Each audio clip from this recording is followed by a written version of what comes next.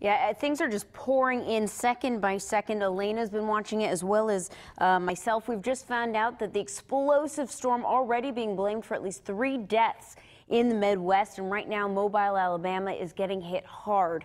Take a look at this video just into our newsroom. This is Mobile, Alabama. Possible tornado was reported. And look at that truck completely on its side. We're also hearing reports of damaged homes, even totaled homes, down trees, down power lines.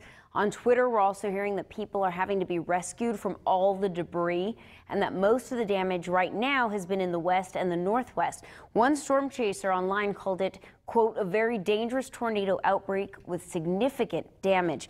And as we mentioned all morning, many people are traveling today. So if you're headed across the country, definitely call your airline, check in with them and stay safe. Reporting from the Life Center, Larissa Wall, 23 ABC News.